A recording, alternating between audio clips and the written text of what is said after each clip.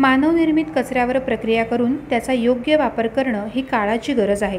त्यासाठीच ag daughters कचरा निर्मूलन प्रकल्प कणकवलीत आणत आहोत।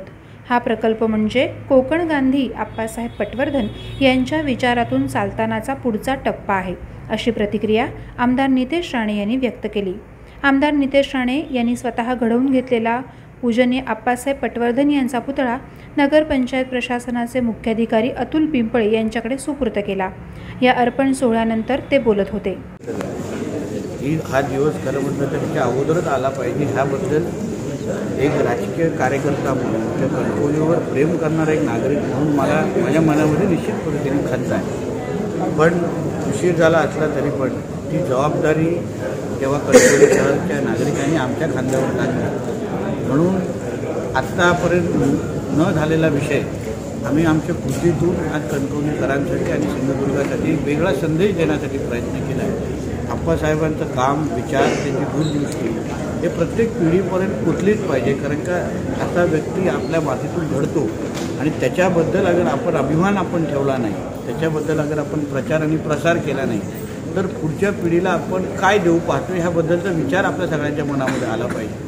म्हणून अशा व्यक्ती अगर आपल्या मातीतून घडलेला आहे तर त्याच्याबद्दल आदर ठेवणं आणि त्याला पुढच्या पिढीपर्यंत पोहोचवण्याचं काम आज आम्ही आमच्या नगरपंचायत आणि माझ्या वतीने केलेलं आहे। अपेक्षा एवढीच आहे की आज ह्या पुतळ्याच्या माध्यमातून एक विचार आणि एक इतिहास भावी पिढीच्या समोर येऊन भावी पिढी पण त्याच्यातून काहीतरी बोध घेऊन आपल्या मातीशी आपण नेहमी निगडीत राहिलो, आपल्या मातीवर नेहमी प्रेम करत राहिलो आणि ज्यांनी आपल्या मातीला खऱ्या अर्थाने ओळख दिली त्या लोकांना नेहमी आपण आदर करत राहिलो तर निश्चित पद्धतीने आपल्या देशाचं भविष्य उज्ज्वल राहील, एवढं या निमित्ताने मी सांगितलं। कोळी आश्रमामध्ये पाऊल टाकल्यानंतर आप्पासाहेबांच्या विचाराचे जे काही चित्र आपल्याला दिसते, एक दूरदृष्टीचं एक वेगळं चित्र दिसतं। हे तेव्हा घडवलेल्या गोष्टी आज आपण स्वीकारतोय, फक्त भारत देशच स्वीकारत नाही आहे, पण आंतरराष्ट्रीय पातळीवर जर्मनीसारखी लोक आप्पासाहेबांचे विचार स्वीकारून त्यावर काम करत आहेत। आज माननीय पंतप्रधान स्वच्छ भारत अभियानाच्या माध्यमातून देश स्वच्छ ठेवण्याचा एक चांगला संदेश देऊ पाहत आहेत आणि तो संदेश आप्पासाहेबांच्या माध्यमातून अगोदरच देशाला मिळालेला होता।